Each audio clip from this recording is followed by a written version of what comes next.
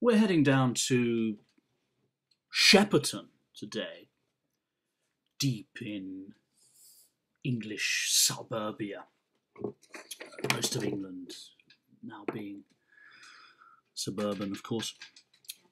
I don't know if you're familiar with this collection of J.G. Ballard short stories.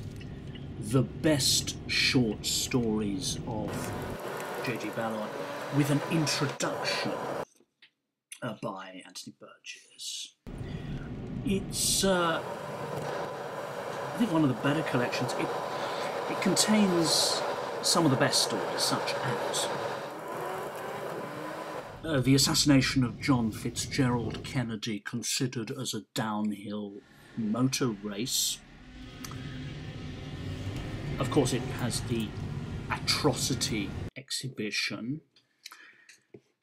There is plan for the assassination of Jacqueline Kennedy, which is a good one.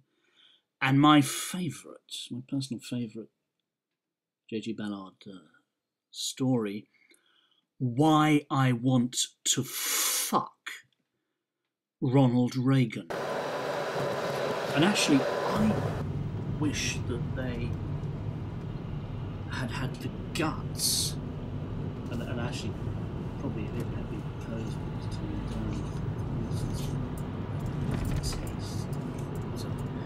I wish they'd had the guts to call it Why I Want to Fuck Ronald Reagan and Other Stories. Burgess's introduction is really quite penetrating. Here are two extracts. Burgess writes, "The first thing to say about J.G. Ballard is not that he is among our finest writers of science fiction, but that he is among our finest writers of fiction tout court. Ballard himself might retort that, granted the first claim, the second is redundant.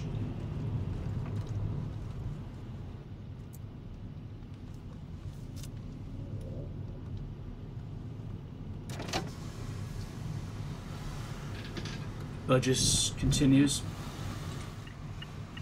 Ballard considers that the kind of limitation that most contemporary fiction accepts is immoral, a shameful consequence of the rise of the bourgeois novel.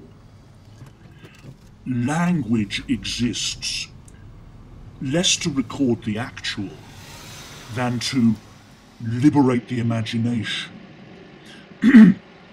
To go forward, as Ballard does, is to go back. Scientific apocalypse and pre-scientific myth meet in the same creative region. Ballard's characters are creatures of the earth. Why devise fanciful new planets when we have our own planet on which strange things are already happening, on which the ultimate strange happening is linked to present actualities or latencies?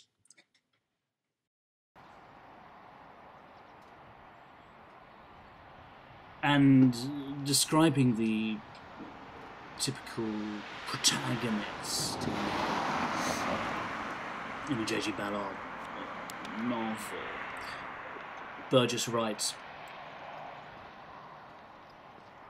A new kind of man evolves, enslaved by engines of subliminal persuasion to ever-increasing consumption.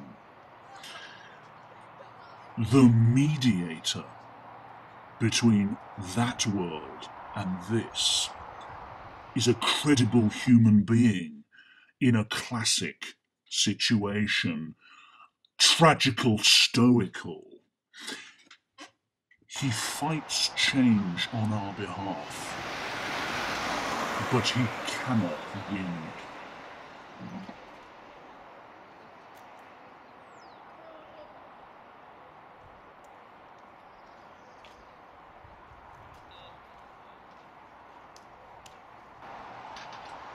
Incidentally, I don't know if you know this, J.G. Ballard turned down the offer of an OBE. This is a British commander of the most excellent order of the British Empire. He rejected this. He didn't make a big thing of it. It's just that I think he was interviewed and somebody asked him, why do you accept this? And he describes the British honours system as a Ruritanian charade.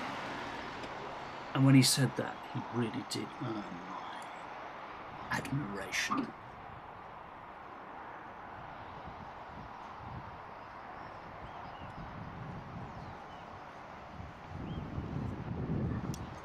How he differed from Anthony Burgess in that respect. Burgess, I suspect, would have been rather delighted to receive one of these ridiculous British honours. I mean, he happily became a commandeur des arts et des lettres in I think it's French nonsense, and was a commandeur du mérite culturel of Monaco.